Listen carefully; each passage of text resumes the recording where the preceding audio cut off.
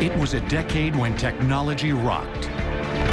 Creating a phone you didn't dial, a watch that never ticked, and a camera that captured a giant leap for mankind, using the same power it takes to light a Christmas bulb. Discover the secret under the hood of this Mustang rental and find out what's inside the toys that etched an enduring and super legacy. Now, 60s Tech on Modern Marvels.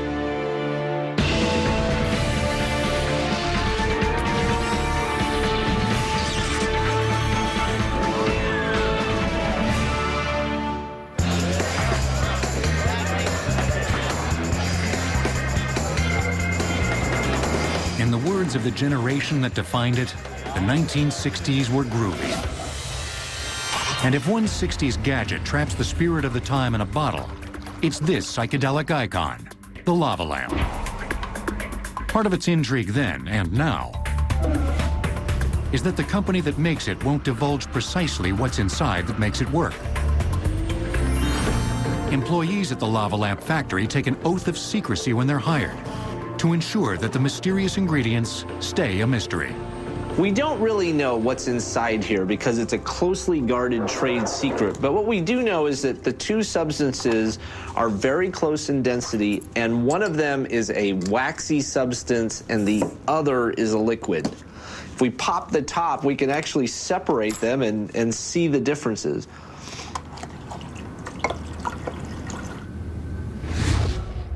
Here comes the wax. The wax is already starting to harden, and you can see it's just like candle wax that's been melted. The key to the motion of the blobs within the lamp is the light bulb in the base. It keeps the wax from hardening and sinking to the bottom. The heat melts the wax and then expands it just a little bit so that it's less dense than the liquid around it and it can rise. As it gets up to the top, it cools, contracts just a little bit, gets more dense and is able to fall back down to the bottom. And that heating and cooling, expanding, contracting process is what gives this its amazing, mesmerizing look. As lava lamps were making globs of hot wax cool, another fad of the 60s was making pint-sized cars huge. America's slot car craze began in 1960 with 2 commercial raceways. But by 1968, their numbers had swelled to almost 5,000. Some of them were as large as bowling alleys. I remember a track I raced in having 9 large tracks. Early slot car hobbyists like Ed Harris built their own elaborate tracks and even their own cars. We built them ourselves from a static model kit, and then you found a motor somewhere, usually old train motors, and then you put it together yourself. I had scrounged up gears and tires and so forth, and we went from there. 60 slot cars may have resembled real automobiles, but their unusually high power-to-weight ratio gave them acceleration that could make Mario Andretti drool. Slot cars are the world's fastest motorsport. A slot car goes from 0 to 130 miles an hour in under half a second. There's no real car that comes close. All slot cars get their power from the track, so they have a motor, but no batteries or power source in the car. Pulling on the trigger of the controller causes electric current to pass from the power source to the track. From there, rails feed the electricity to the car's motor. The more the trigger is depressed, the greater the current, and the faster the car drives. In a way, you might say like driving a car. You come into a corner, you got to slow down, and you either back off on the throttle, and then you've got to time the speed going around the curve. Go too fast, and you're going to go off. Yoo-hoo! And if you don't go fast enough, somebody's going to pass you. By the late 60s, slot cars had really reached a peak. There were thousands of tracks all over the country, but interest started to wane, so the manufacturers looked for another way to appeal to the racers, and they came up with the Thingy. The Thingy was a dramatically styled car that they thought would appeal to the youth and racers. And these are some examples. An Asp by Classic, the Gamma Ray by Classic. This is a Garvin car and an AMT car. They were popular, especially with kids. In fact, Classic's Manta Ray was the best-selling slot car of all time. But they were very unpopular with those who had hand-built accurate models. So it really split the industry, and many people believe began the collapse. By the end of the decade, the slot car craze was on its final lap. But the decade produced other toys so enduring that they're now hitting middle age, including everyone's favorite, the Etch-a-Sketch. Its origins date back to the late 50s, when inventor André Cassagnas devised a contraption in his Paris garage he called l'écran magique, the magic screen. Etch-a-Sketch, the toy you'll never tire of. In 1960, the Ohio Art Company brought it to America, renamed it the Etch-a-Sketch, and sold millions of them. It was very, very popular in the 60s because the whole nation was TV crazy. Everyone was crazy about the television. And here was a toy that, was on the market that basically looked like a TV, kids could draw in it. Also, Etch-a-Sketch was one of the first toys to actually have a commercial on television. The timeless two-knobbed Teledoodler has remained relatively unchanged since its introduction. If you've ever wondered what's inside, we have the taken apart Etch-a-Sketch here, and it's really simple. You've got a stylus, which is what pushes the powder off the glass to make it draw. We have a pair of rails, and really what we have is the essence of a computer plotter here. And then we have the magic ingredient that allows you to erase, a combination of aluminum beads and aluminum powder. And you might be wondering, why would this aluminum powder stick to the glass? And it's because this aluminum powder sticks to everything. It's really clingy stuff. The left and right knobs enable you to draw horizontal and vertical lines. Most of us have mastered stairs, maybe a house. But Etch-a-Sketch artists like Christoph are etching and/or sketching their way to a whole new artistic level. To approach such expertise, you have to master a basic but important technique. Basically, the secret is you have to use both knobs at the same time. If you use the knobs inward like this, you create a diagonal line. Now, if I were to use the knobs side to side in motion, you're creating the other diagonal line.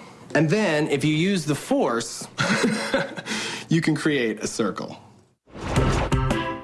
And from there, the possibilities are endless. But be warned, once your masterpiece is finished, be sure not to shake it.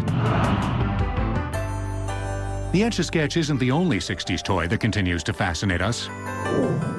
Case in point, that lively ball with a super-duper bounce. Super Ball Regular made from Zectron with 50,000 pounds of compressed energy.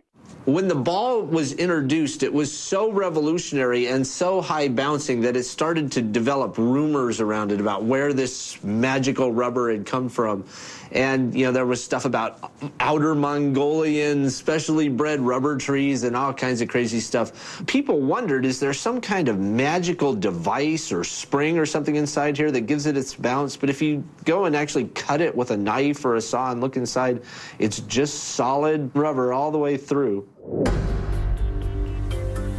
The ball's ingredients are essentially polybutadiene rubber, the same kind of rubber used to make most tires, and sulfur. The mixture is forced into a mold, heated to 320 degrees Fahrenheit, and pressurized upwards of 1,000 pounds per square inch, so that the sulfur molecules cross-link the polybutadiene chains. The secret to the super-sized bounce is adding about 4 times more sulfur than in conventional rubber products, forcing more connections. More cross-links make the Super Ball more resilient, enabling it to bounce back to 92% of the height from which it's dropped, no matter how high that happens to be.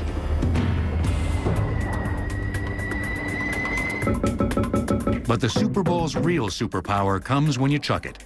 You could just whack it into the ground and it would go like 3 stories high or something. It was shocking how bouncy these balls were. And that was what made such a huge impression. Wham-O sold millions and millions and millions of these things just because there had been no ball like this ever in the history of mankind. It truly was a super ball. Although kids had a ball playing with innovative toys in the 60s, the decade was anything but all fun and games. We were reaching for the moon, and we relied on one custom camera to bring the singular moment back to Earth. When American Football League founder Lamar Hunt watched his children playing with a Super Bowl, he came up with a new name for the so-called AFL-NFL World Championship game, the Super Bowl. 60s Tech will return on Modern Marvels, here on the History Channel.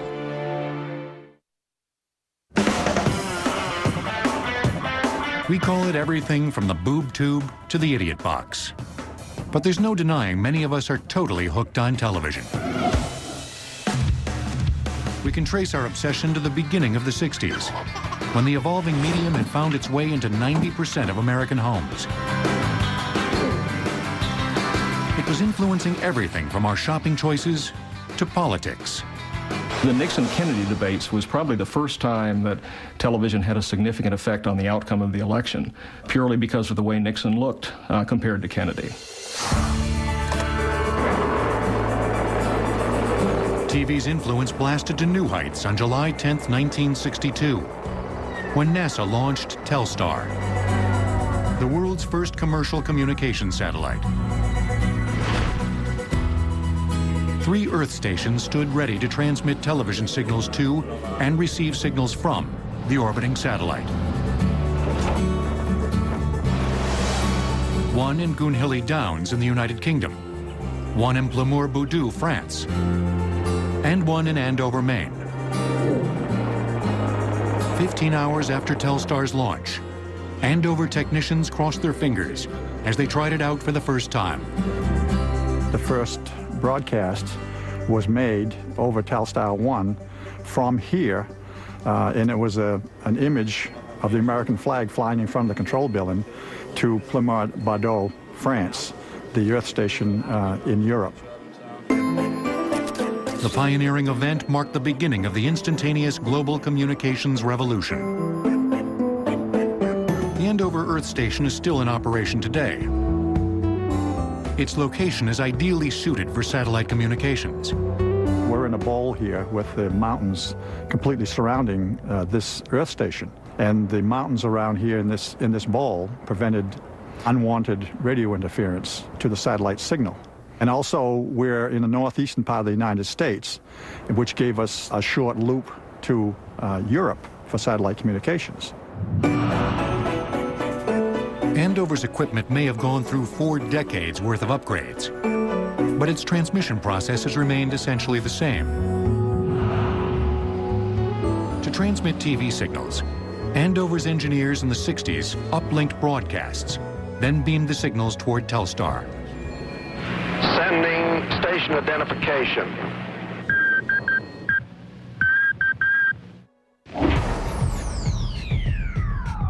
Telstar traveled in an elliptical orbit between 600 and 3,500 miles above Earth. It was equipped with antennas that received the signals.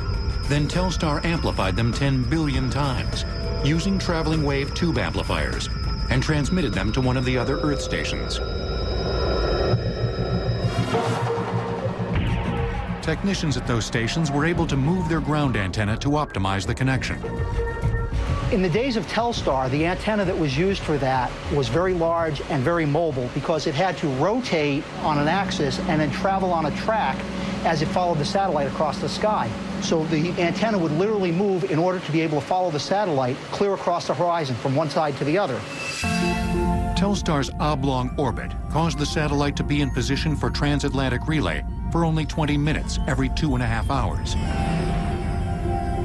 Today, most communication satellites are in geosynchronous orbits, matching the speed of Earth's rotation and staying fixed above one specific point below, enabling them to relay signals 24 hours a day. After After our TVs capture those signals, we take it for granted that we'll be seeing the images they carry in color. But until the 1960s, most of us were still staring at screens filled with black and white. Color television as we know it today was invented in the 50s, and the first sets were introduced to the public in 1954, but they didn't sell very well. There were a number of reasons for this. One was that the technology was crude, the sets weren't reliable. Another was that the networks didn't do much color programming because it was very expensive and they had few viewers. Finally, in the mid-60s, television took off because many of the technical problems were solved. So how did they get color TV to work? You might be surprised to find out that the encoded analog signals broadcast by the networks and local stations weren't in color. The color on your screen then and now is made by interpreting wave frequencies here inside the television itself. Television signal comes into the antenna connections here. It goes into the tuner, which is located up inside where the channel is selected. The signal is then processed by these circuit boards, which create the black and white signal. This circuit board is to extract the color signals, red, green, and blue. They're then sent to the picture tube. And you can see I have another tube here. Inside the tube is 3 electron guns, one for each color. These guns shoot beams of electrons toward the screen. The beams pass through a shadow mask, a plate dotted with thousands of holes. Behind each hole is a group of 3 phosphors, substances that emit light when excited, one for each color. When the electron beams strike these phosphors, they light up. If all 3 beams fire at the same time with the same intensity, they produce a white dot. If all 3 are turned off, they produce a black dot. Combinations with varying degrees of intensity create all the other colors. Pull far enough away from the individual dots, and you get the big color picture. The technology won over 60s consumers. Many plunked down upwards of $395 for a new 24-inch color set.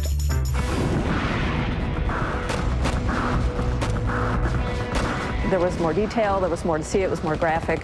Something like watching news of the Vietnam War, it's all of a sudden people could see blood in color, and that was very striking and very memorable to people and had an influence on the anti-war movement. Despite the revolution in color TV, the 60s' most eventful television moment would be broadcast in black and white. On July 20th, 1969, more than 600 million mesmerized viewers tuned in to watch man's first steps on the moon. It's one small step for man, one giant leap for mankind. It was a broadcast television feat that would require an unprecedented technological leap. It began when Stan LaBar, a Westinghouse engineer, was given a seemingly impossible task. His challenge was to design a compact camera, rugged enough to operate in the extremes of the moon environment, and transmit the video signal 238,000 miles back to Earth. When we were faced with this, it was rather amazing as how the group that we pulled together suddenly became so focused in on this particular problem, unlike anything we had ever done before. LaBar and his team had to make the camera simple enough for the astronauts to handle while wearing their spacesuits, and strong enough to withstand lunar temperature extremes of 250 degrees Fahrenheit to 250 degrees below zero. One of LaBar's most daunting challenges was to make the camera function using extremely limited electrical power. NASA project leaders had to allocate the lion's share of power to more essential hardware, leaving precious little to spare. They limited the amount of power that we could use on a camera to 7 watts. 7 watts is the power from one Christmas bulb. Power restrictions also limited the bandwidth of the camera's signal to only 500 kilohertz, 1/8 the bandwidth of a conventional television signal. This forced the team to come up with a radically new format for the camera, Your home television works at 30 frames a second. This one scans at 10 frames a second. Your home television had 525 lines, scan line. This one only has 320. I was informed at the time that this camera would be of a format that had to be converted or it would not be able to be seen on regular broadcast. So we had contracted with the RCA Corporation to build a converter so that when we received this signal at the ground site, we would be able to convert that prior to transmission back to Houston and release to the public. We had a 210-foot dish in the Mojave Desert. We had one in Madrid, Spain, and we had one in Australia, which covered a 360-degree Earth as the Earth turned and our view of the moon changed. Tranquility Base here. The Eagle has landed. When we landed, at that point, I would say within 30 minutes, it became a realization that this television that was nice if you could get it but not required became the event, and it became the quote-unquote requirement. We better see the first step on the moon. Apollo 11's camera and the complex transmission and conversion processes worked almost without a hitch. The images lost a fraction of their clarity on their way from Australia to Houston. But even though the image broadcast was blurry, it captured Neil Armstrong live, making a giant leap for mankind. Ironically, NASA has lost the tapes of the cleaner transmission beamed to Australia. All that remains of it is this filmed image of the Australian monitor, shot by a technician at the relay station. But the lunar camera has had a lasting impact, raising the bar of TV technology. 60s TV also introduced us to the car that captured the decade, a stylish beauty that many Ford execs never wanted to make.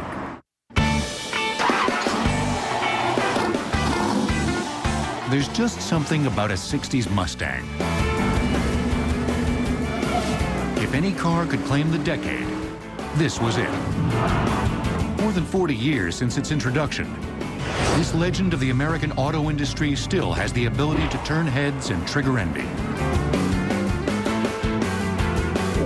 It's no wonder everyone had to have one in the 60s, and why many still want one today. In the early 60s, Ford general manager Lee Iacocca realized that the boomer generation was coming of age, an untapped market crying out for a car to call its own. In 1964, Ford unveiled the Mustang. It caught the entire United States' fancy. Everyone wanted a Mustang. Everyone wanted to be seen in a Mustang.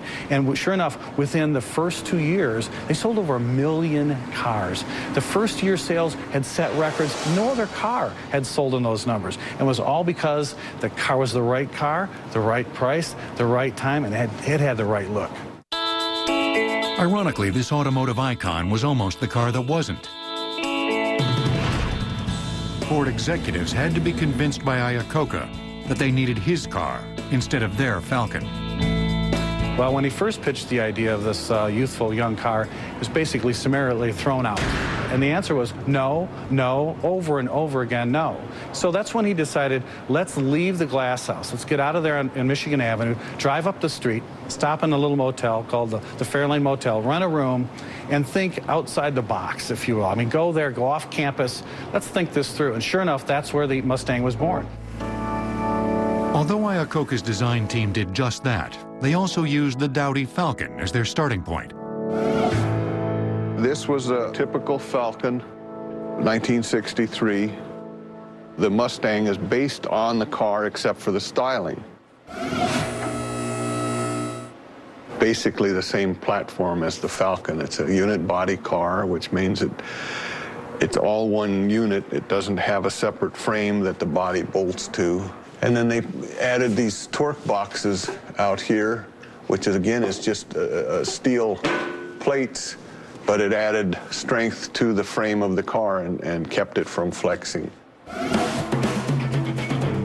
Ford designers took the Falcon's platform and engine assembly, then shortened the wheelbase, lowered the seating position, reduced the trunk space, and elongated the hood. They also gave it a well-appointed interior and wrapped it in its sleek signature body style.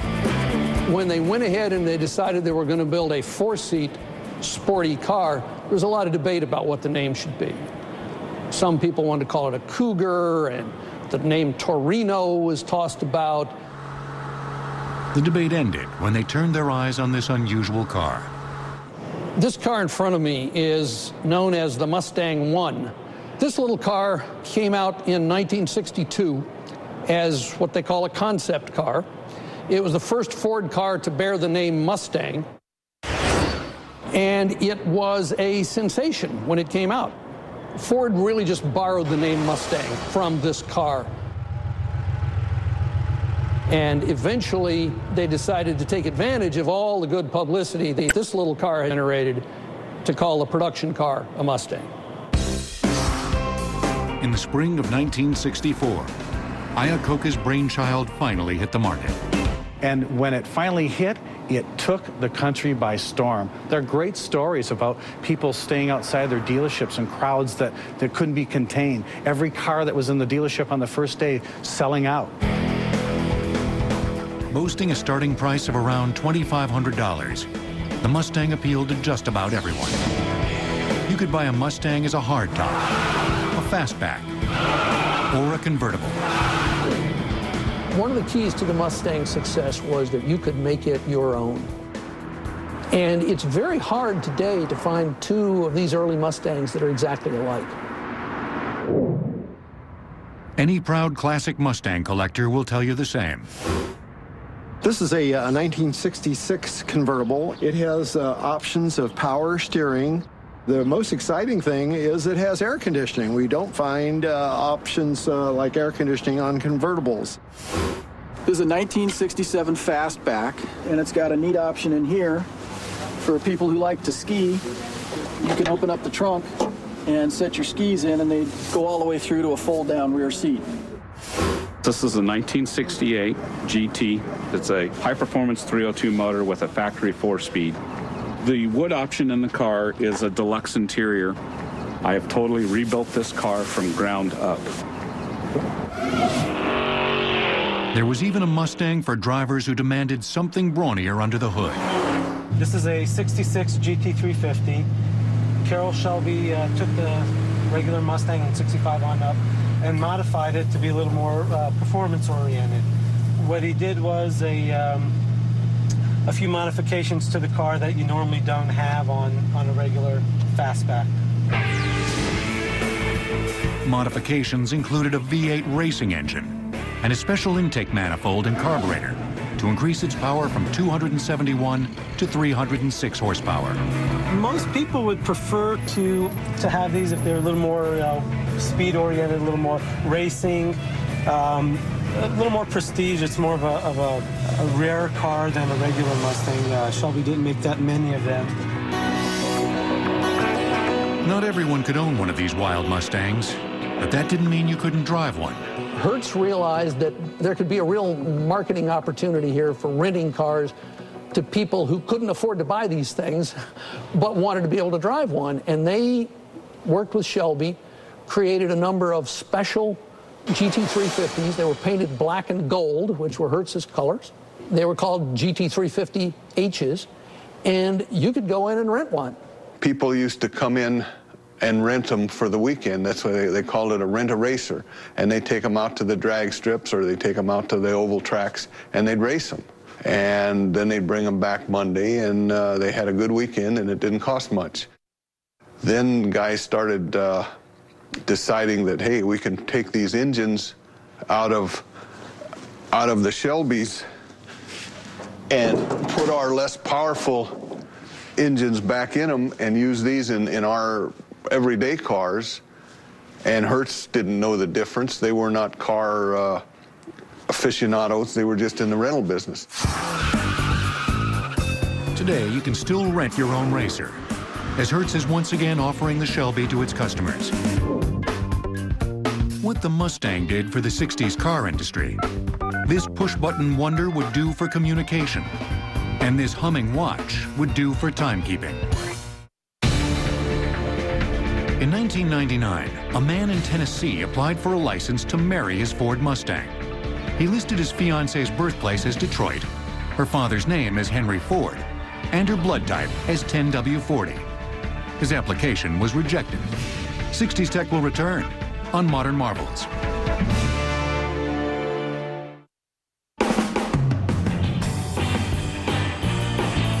The 60s was the first decade to rock and roll from beginning to end. And you could take the dance party wherever you went. No one had ever had that ability before. You could walk around and listen to your music, and even though it sounded like crap, no one really cared. It was so amazing to be able to do it that you were happy about it. The gizmo that made the transistor radio possible was, of course, the transistor. In the late 60s, this tiny electrical wonder was making a huge impact. Transistors are a pivotal technology, like a wheel or fire. They are so amazing in electronics, in computers. We have here what are called discrete transistors. These are probably from the 60s and 70s. They're called discrete not because they don't tell secrets, but because they're individual transistors, each one packaged in a separate header, as they're called in the business. The transistor had been invented in 1947 by 3 scientists at Bell Laboratories, looking for a replacement for inefficient and bulky vacuum tubes. They found out that they could control the current through this piece of crystal by the voltages they put on the wires. And they could put just a little bit of voltage, a little bit of current on the wires, and they would cause a large current change through the crystal. In the case of a transistor radio, a weak signal travels from the antenna through various components to a transistor. There it's amplified. The amplified signal is then directed to the speaker that translates the signal into audible sound. Electronics manufacturers of the 60s wasted little time capitalizing on the new technology. Transistor radios hit the market by the mid-1950s. But it wasn't until Japanese companies like Sony streamlined production that they became as affordable as they were desirable. In the 60s, Hong Kong and Japan took over the transistor marketplace and began producing really cheap radios to the point where they dropped from 40 to 30 to 20 down to $10, and then everybody could have one, and everybody did want one. As transistors helped give our radios a makeover in the 60s, they did the same for that other electronic necessity, the telephone. Until 1964, all home telephones featured a rotary pulse dial, where the series of pulses corresponded to each of the digits on the phone. Consumers at the 1964 New York World's Fair got a sneak preview of things to come as touch-tone phones were put to the test. Hi, this is the Bell System's new touch-tone dialing. With this indicator, you see how many seconds you saved the new way. Let's try it. Okay, I'll race you. Ready? Go. They were an instant hit and literally set the tone for the future of telephone dialing. I beat you. Once you tried the touch-tone phone, you just did not want to go back to the rotary phone because it was so darn slow. It was just, you had to turn it and then you had to wait. If you had to do a 0, forget about it. It just took forever. Your finger and your patience both got some relief. If you look at this phone, you can actually see how simple it is. When you push a button, you're generating like a contact between 2 pieces of metal here, and that contact is hooking to a tone producer, and there's 4 tone producers down this line, and there's 3 across here. When you push the button, 2 separate tones are combined, and that's what's sent down the line. The reason they wanted to use 2 tones was that they didn't want your normal voice or any whistles in the background or something to get picked up and interpreted by the system.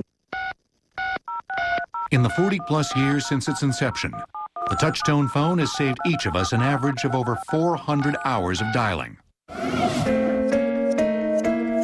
Innovations in the 60s not only revolutionized the way we made phone calls,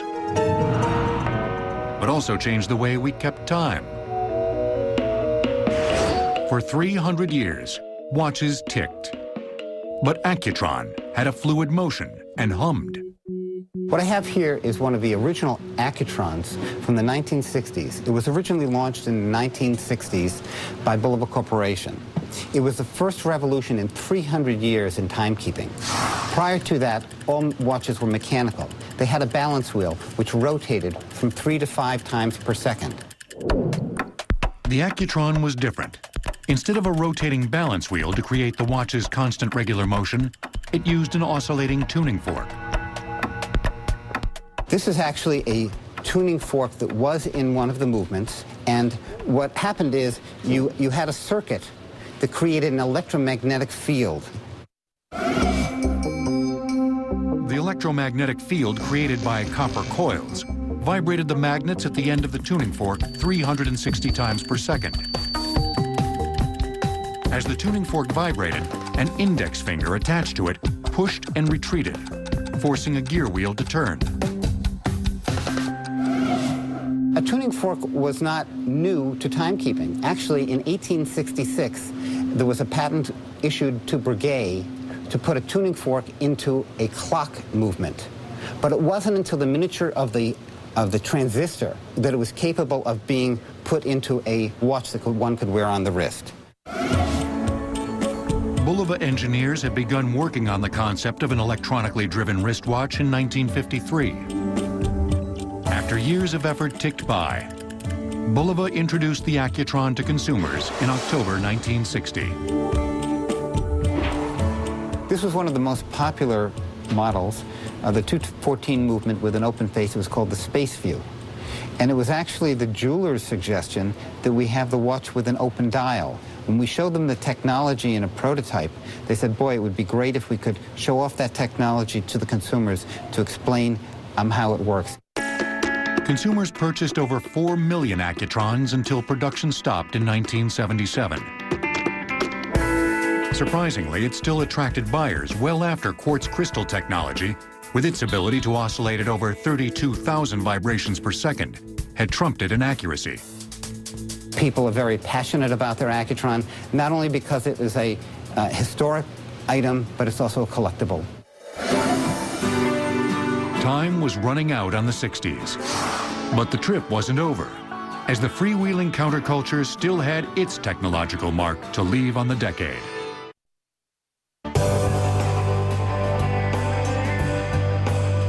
Among its many signature features, the 60s had a distinctive sound all its own. A sound that expressed the rebellion of a new counterculture that felt free to tune in, turn on, and drop out. This restless generation gathered to create the ultimate youth event of the 60s, Woodstock. The sound guru who made the music blast at Woodstock was audio engineer Bill Hanley. Hanley still has the audio artifacts from the festival tucked away in his backyard sheds. These are the mixes that we used at Woodstock, and this one and that one. These are different style ones that we had. Hanley's greatest challenge at Woodstock was to make the music audible to the audience furthest from the stage. I actually picked the site for Woodstock and designed and laid it out so that the crowd went up in an amphitheater type operation. I designed the walls to funnel everybody in so that they would be in the range of the speakers. We never expected that big a crowd, so what we ended up with is people everywhere. The audio requirements of large rock festivals compelled sound engineers to mic the instruments, an innovation of the 60s that's now commonplace. That's the change. That's the big change in technology that we used. So I mic'd all the drums. I mic'd tom-tom, the floor tom-tom, the kick drum, the snare, the hi-hat, the cymbals up above. I had 5 or 6 mics on the drums, which was, not really done until 68, 69, except for people like Bill on large shows. Before the 60s, engineers had purposely avoided miking the instruments, since gathering too many mics on stage created a greater potential for feedback. Feedback is that annoying noise we've all heard, caused when an audio loop generates between the microphone and the loudspeaker carrying its signal. But a solution to the problem arrived with the introduction of the Shure Unidyne 3 family of microphones in 1959. This microphone was the most important advancement for the public address systems and sound reinforcement systems of the 60s era. Before this generation of microphones, the most popular mics picked up sound in a wide pattern around the front. But this new end-firing model picked up sound in a narrower pattern from the top end. It's like a Christmas tree, like that, upside down, facing in. And people, if you talk in that way, you got a good pickup. If you talk in this way, you got very little pickup. The compact conical end-firing design, with its innovative acoustical chambers, gave it incomparable feedback control. Engineers could now put numerous mics on stage and use massive speakers to amplify the sound, powering the rise of rock concerts and festivals as we know them today.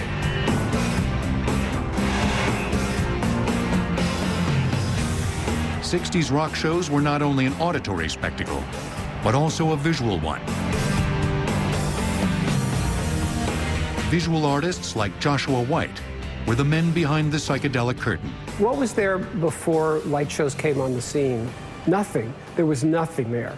It was a completely different time. It was the 50s, and everything was gray. And you went to a concert and you sat and watched the band, and there would maybe be a curtain in the background, and maybe there'd be a follow spot.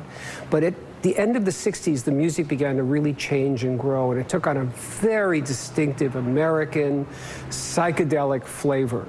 And there was nothing to look at. It was brilliant to listen to, and there was nothing to look at. And there was a window of opportunity for the creation of the psychedelic light show, which was something you looked at while you listened to the music. So how did light show producers like Joshua White create this larger-than-life psychedelic art? This is the heart and soul of what the original light shows were. It's a overhead projector, the kind that we used in high school. And then we took clock faces, and this is literally a face off of a clock. And then we began with the first and most primary thing that everybody remembers about a light show, which was the liquid part of the light show. So we took water, and then we took oil, common, ordinary mineral oil, and we would squirt it on top of the water. And this is the great secret revealed of psychedelic light shows, is that oil and water don't mix. And then we would add a little bit of color. Now you can add other elements to it, so that you can take something as simple as alcohol and squirt the alcohol in, and the plate begins to take on psychedelic qualities of its own. Everybody thinks I'm doing this amazing thing, but I'm really not. All I'm doing is supervising. Light show teams had a virtual arsenal of tools they could incorporate, like color wheels, filters, and light sticks. All so that the youth of the 60s could revel in their own psychedelic fantasies. The 60s could be described as the nation's bipolar adolescence. We changed during those 10 tumultuous years, lost our innocence, and developed many technologies for the decades to come.